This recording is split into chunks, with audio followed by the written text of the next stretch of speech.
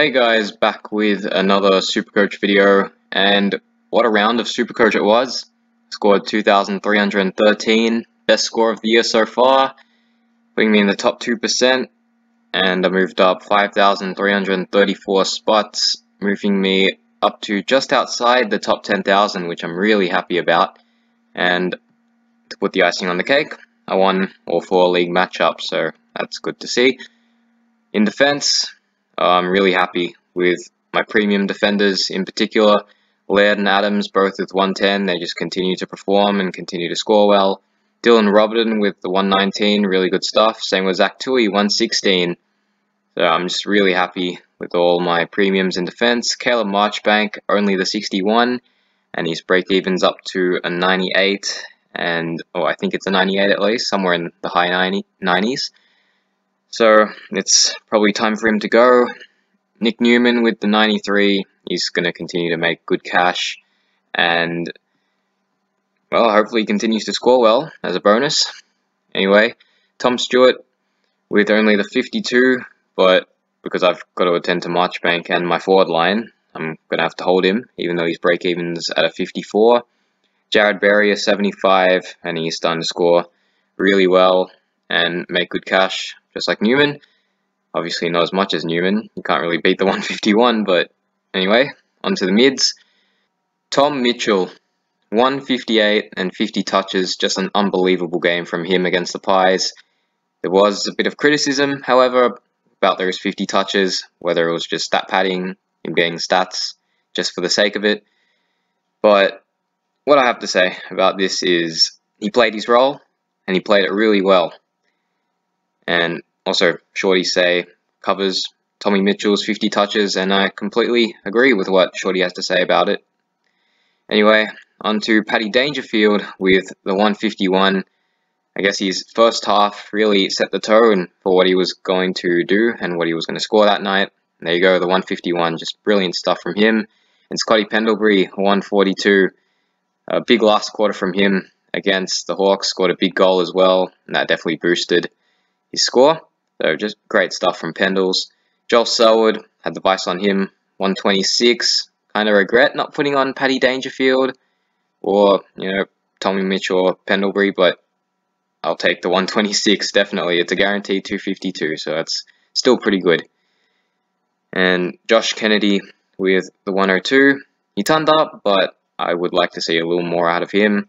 Nat 5 hasn't turned up for a few weeks and is a little worrying, but it's definitely not something I really need to attend to. Like, they're not poor scores, but you'd definitely like to see more from him. Paddy Cripps with only the 94, and I think he landed awkwardly in a marking contest and messed up the knee a little bit. A bit of a niggle in the knee, and I think he should be right to go anyway. That's what I heard. So the 94, not great, but I think he should bounce back. I think he'll be right to go against North. Jake Barrett, an 87. You love seeing that from your rookies, and he's definitely got more money to make in the coming weeks. So good stuff from Barrett. David Myers with a 60, and he's there to make some pretty good cash. Hopefully he can score a little better than the 60. But yeah, we'll take that. And onto the rucks, Brody Grundy with a 92. We definitely want to see a little more from him. They're not poor scores, but yeah, we definitely know he's got a higher ceiling than just the 90s. And Toby Nankervis with the exact ton. That's good stuff from him. He's continuing to score well. Onto the forward line, by far the poorest line in this current side. Dalhouse and McRae, 90 and 84. For a side that, first of all, lost and had a little bit of trouble for about half the game because there were plenty of momentum swings. I guess the 90 and 84 are respectable scores from them, so I guess we'll take that. Jack Steele, an 87, take that from him. I feel like he deserved a little more, but we'll definitely take an 87. Like I said, Isaac Heaney, a 69, much quieter game from him. Hopefully he bounces back against the Hawks. James Parsons, 47.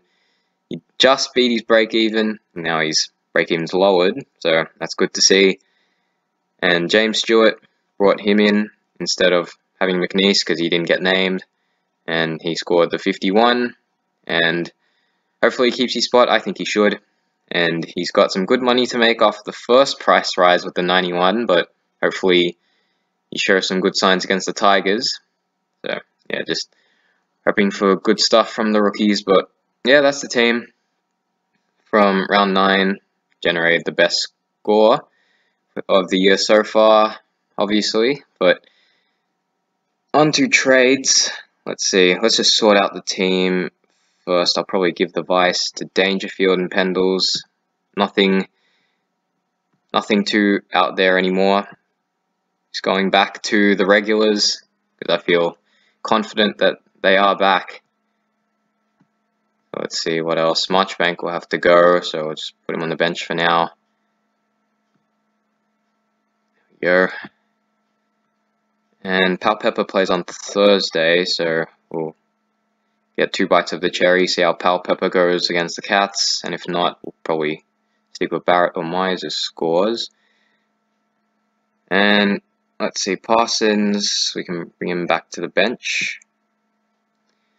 In regards to trading, let's see. I do value cash a lot right now, and with the plan that I have in regards to trading, we got Marchbank and see, where is he? Oh no, I forgot. Jeez. There we go. So Marchbank and then Butler. Out. Butler is most likely going to leak cash. I don't know if he'll beat the 70 break even. I think it is that he currently has. And I can trade in any forward at this rate, but I do value cash right now, so I could get in Yo, but I won't. Let's see, who is there? Like, obviously, I make these trades at this point, even though teams haven't been released. I make these trades just so you guys can see what my team could potentially look like. Obviously, I will reverse if certain players don't get named that I trade in, such as McNeese last week, or the last 2 weeks, I think. But yeah, how much cash do I have now? I definitely have enough for all forwards. Like I said, 687k. I can get in anyone that I decide here, but I'll go with Toby Green. This is the guy I had in mind. Gives me 189 in the bank. If O'Connor doesn't get named, I'll most likely go with Perryman. I don't know. There's not many good downgrade targets, but like there's Greenwood, Shai Bolton, but I need to attend to my forward line in terms of upgrading because that is by far my weakest line.